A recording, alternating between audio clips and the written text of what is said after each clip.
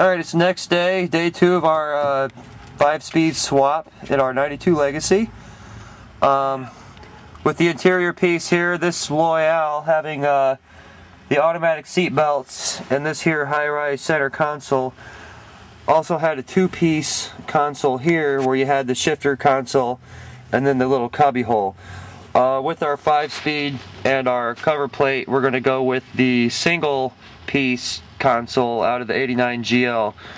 In order to do that, this bracket here had to be swapped over to have the continuous console piece to match our shifter. Now that we've gotten this far, we're going to drop the steering column.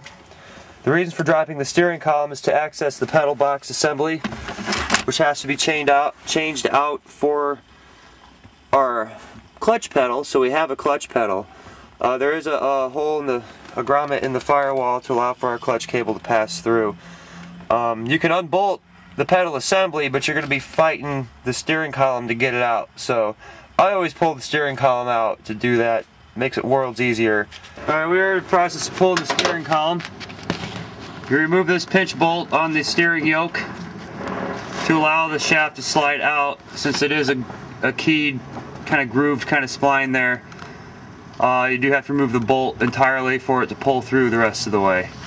Sometimes it can be a little difficult to get the steering column out. You just want to wiggle it around so it pops out through this grommet in here.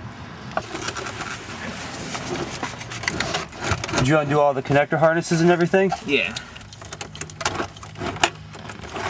When we undo the steering column, you'll undo the 3 nuts that hold the ECU up, drop it down, unplug all the harnesses relative to the steering column, and then she'll slide right out. And be sure to unplug your fuel pump relay and your ignition relay. Alright, here we are under the dash where the steering column once was.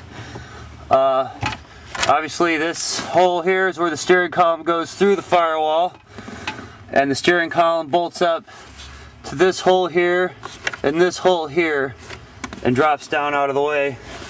And the ECU that we're looking at here normally goes across this way and sits exactly under the brackets on the steering column. Now that we have this apart, we're going to remove the pedal box assembly, which what we're going to do is pull the throttle cable out. It's just a plastic clip that snaps out, and then remove the pin on the brake pedal. There's a little plastic thing that kind of holds it together. You just pick that off of there, and see if we can see in here. Yeah, there we are.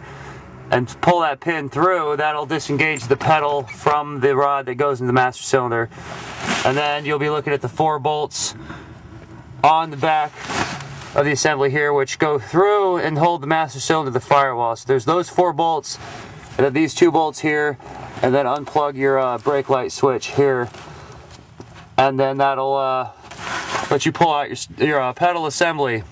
And like I noted before, we pulled the steering column out to have access to remove this from the car entirely. Underneath the car, we have disconnected the Y pipe to give us clearance to drop the transmission.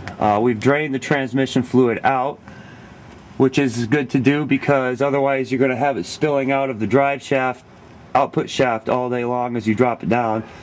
But so far the drive shaft has been removed. There are 4 bolts on the differential end to remove the drive shaft, 2 bolts at the carrier bearing here, and then it just unplugs from the transmission itself. So now that we have the transmission ready to come out, the axles have been removed with our 3/16 drift punch. There should be enough wiggle room to slide the axle cups off, which we already have done here. And then lastly, we have this cross member here with 2 bolts on either side. When we're ready to drop this down, we'll place a jack under the transmission, take those bolts out, and just lower her down. The transmission will pitch down and slide back about 3 inches to clear the engine cross member, and then just drag her out from under the car. As we can see up top, we have our transmission ready to come out. The axles have been pulled off the axle stubs. The speedometer cable has been pulled out from the firewall here, and the reason being is because we need to swap the cable over with our 5-speed because the automatics cable will be too short for that.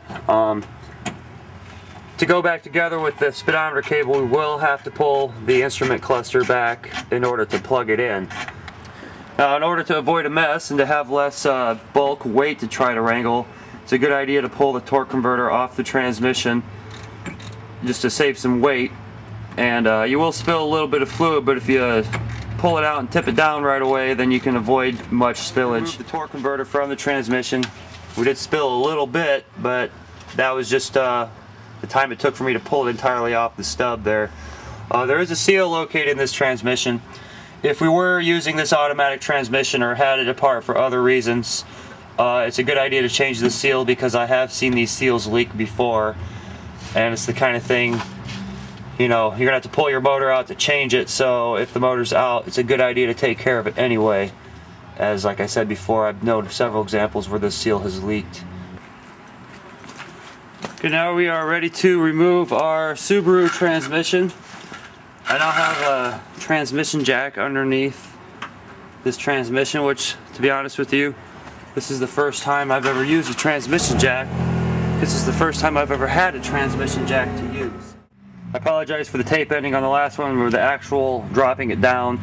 But what we did is we had the transmission on the jack, and then we tied a chain to the front cross member here on the car and used the engine hoist to raise the car up far enough to roll the jack out from underneath.